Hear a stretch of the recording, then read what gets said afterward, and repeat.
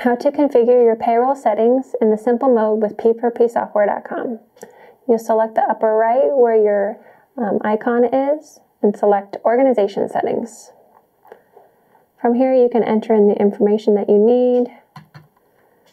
Pay period start day will by default be Sunday. If you need to start your pay period a different day, you can.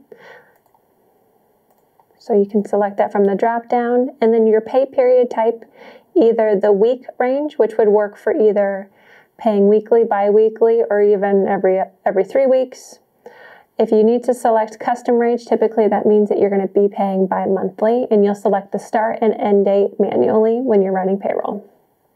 Once you've selected the correct fields, you'll select submit, and you're all done.